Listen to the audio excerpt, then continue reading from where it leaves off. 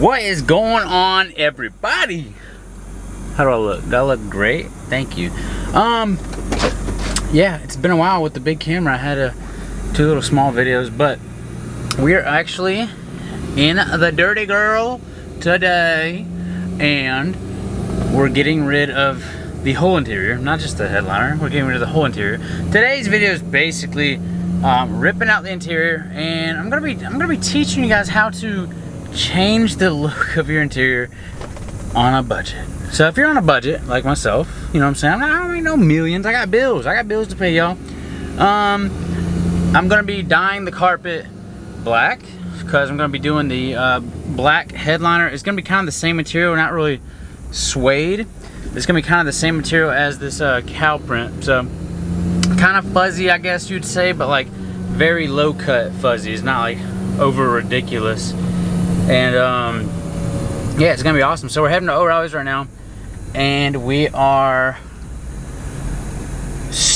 at a stop sign, and we're about to get some torque bits, excuse me, and for these seats. So sit back, relax, and enjoy today's video. Thank you.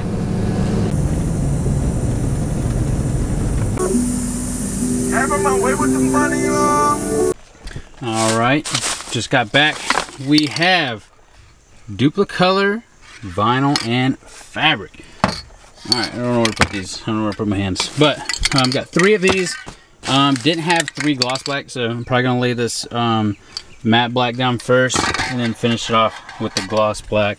And about to get rid of this nasty carpet right here. I kind of want a two-tone theme anyway, so that way when I do the headliner, like I said, I'll have black headliner and then tan.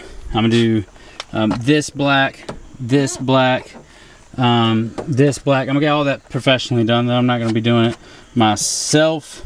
And then I'm gonna be getting a dash mat and some other simple things just to button up the interior slightly. Also had to spend a ridiculous amount of money on these, but I did want these for a long time, these swivel bits, and I had to get a $7 adapter, 3/4 to 1/2 inch, or 3/8 to 1/2 inch, excuse me. And then I only needed a 20 and then an 8 or 16, excuse me, for these seats. But of course, my luck, they only had these in 1/2 inch, so I had to buy that $7 adapter. Whatever. But so basically, I'm gonna be keeping this receipt because that's what good boys do.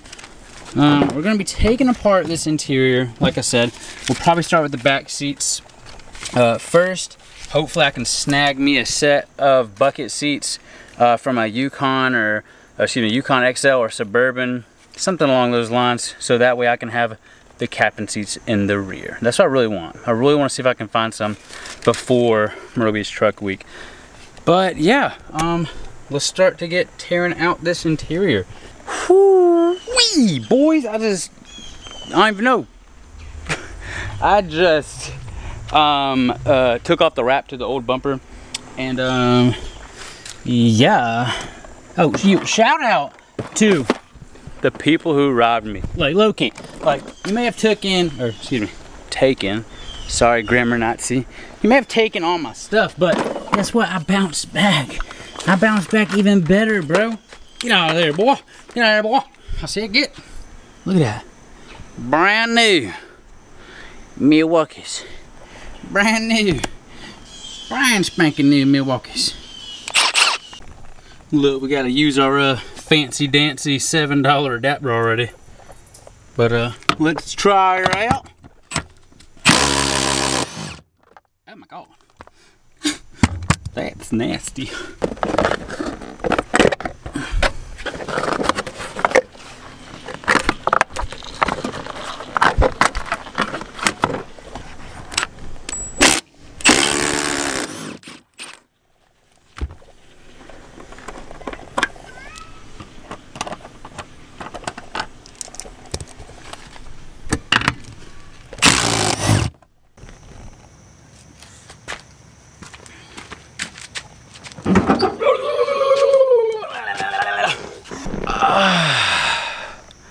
Now, that is satisfactory right there.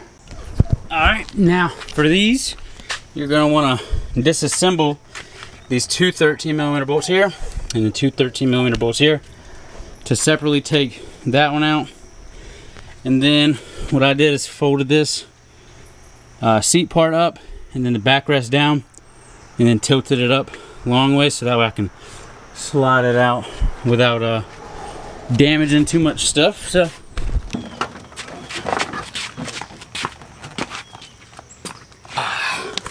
just like that. Now we have our whole rear interior out. I gotta come in here and take off this little stuff. And then this should be separated up. So then I can take this carpet out after I take the center console and these two front seats out. Alright, so this is gonna be a T20 or eTorx 20. I had to come in here and get this inside one right here by hand. Alright, once you do that, you come over here. Alright, I'm coming in here and getting it loose with hand first because I don't have an impact. I just have this impact driver, not the impact wrench, but should be able to get the gist. And this is a 14, a Torx 14. Okay, so I was told they were 16, but I was mistaken.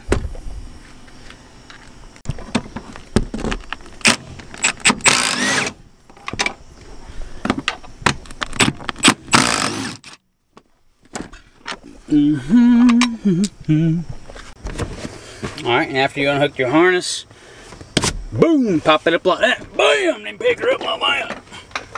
And then you're ready to rock and roll. We got some quarters. Alright, same process for this side.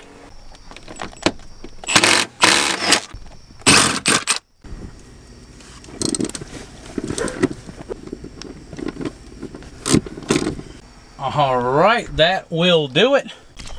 Alright, got the whole interior ripped out. About to grab the shop vac, vacuum it up real quick before we rip it out, and then I'll vacuum the bottom now. Ordering some kill mat right now, and I'm not going to put the carpet back in until we get the kill mat down because I kind of want to sound deaden the cab, okay? And then while I'm at it, I'm going to be doing the roof as well when I pull out this headliner. So should be some pretty good sound differences in here. And yeah, don't be worrying about the pillars either, how they're, you know, all jank and whatnot. I'm getting triple gauge cluster right here, and then I'll probably be getting this painted when I get this and that painted, and you know, all the side stuff.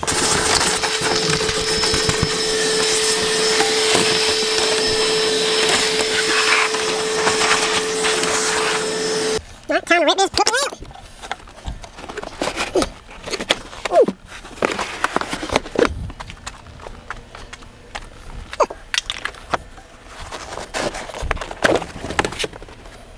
Yeah. Look at that. That's exactly what I'm down at in this. I'm taking all this out. Throwing it away. And this is just...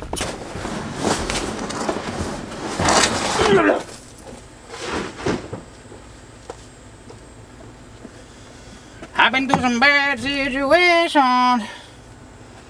Boy, this junk stank.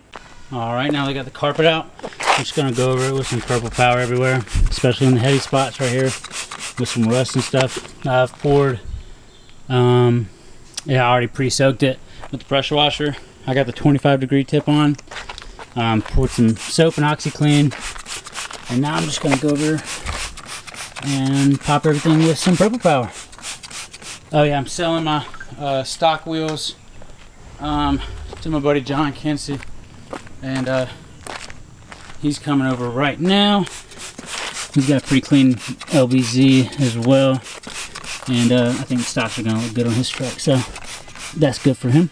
I got the 16s still, so we'll have something to put some boggers on or mud grapplers.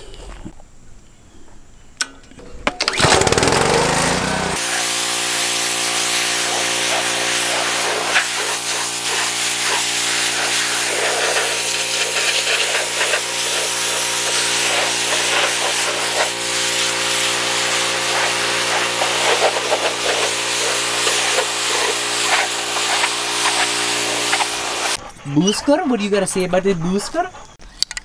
Alright, so we're gonna start off with this duplicolor vinyl and fabric. We're gonna do matte black first, and then we have 2 gloss black. Thanks for walking over the carpet, buddy. We have 2 gloss black to go right over this. So basically, we got the carpet all washed, pressure washed and dried, as you've seen. And we're just gonna be applying some coats.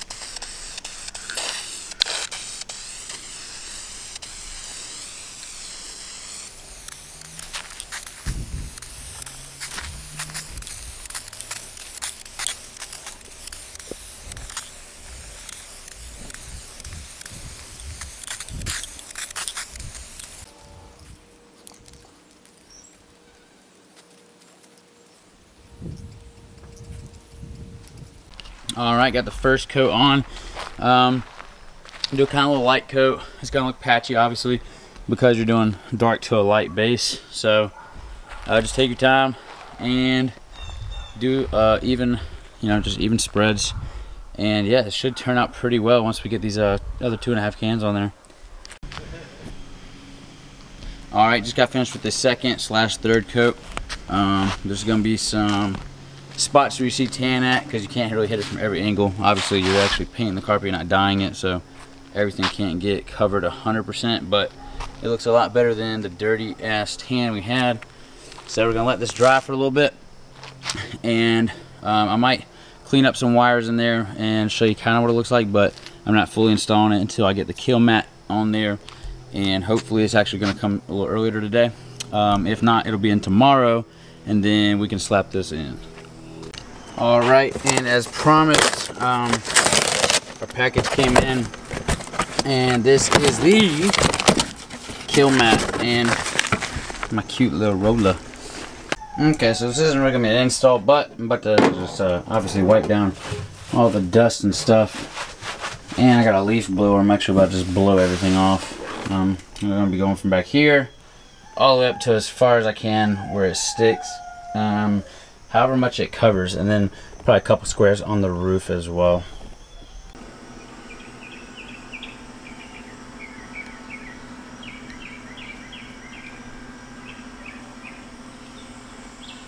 Alrighty then. So we got everything down here. Sounds solid. I put 4 pieces, 1, 2, 3, 4 up there, and then 3.5 pieces back here while I had extra. And then I didn't take off the air ducts or anything, but the rear is what I was most worried about anyway. So we got 2 pieces on each floorboard basically, 1 on each side of the console, 1 under there, and then the rest is on the rear. So looking great. Super stupid easy to install. So let's put this carpet in now. Give you guys a little sneak peek of the brand new seats.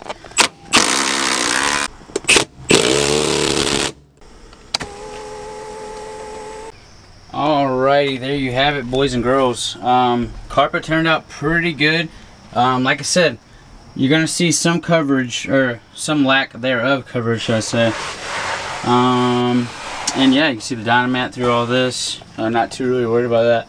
I did take the insulation out because it was wet, but got the new seats in there. That'll be on another video. I'm not covering those too much, but carpet turned out good. If you are putting your seats back in and everything, and if you're running low on cans, I would suggest spraying heavily on areas that you will see, like such as the floorboard and stuff like that, rather than stuff under the seat. But yeah, I don't think it turned out too bad for what is it, like $30? So paint your carpet in $30, change the whole entire look of your truck. Now everything's gonna be really dark in here, especially when I put that Starlight headliner up there, the black headliner. That's gonna look real nice. And as well as when I get all these accent pieces professionally painted black. I really can't wait. This really changed the look of the truck a lot. Just these seat covers and the carpet. And I might try and hit a junkyard tomorrow to find these captain seats. So cross your fingers for that. But yeah, if you guys did like and enjoyed today's video, make sure you like and subscribe, bottom right hand side of the video. It'd really mean a lot to me. We are on our way to 4,000 subscribers. I really appreciate it. And as always, have a great day.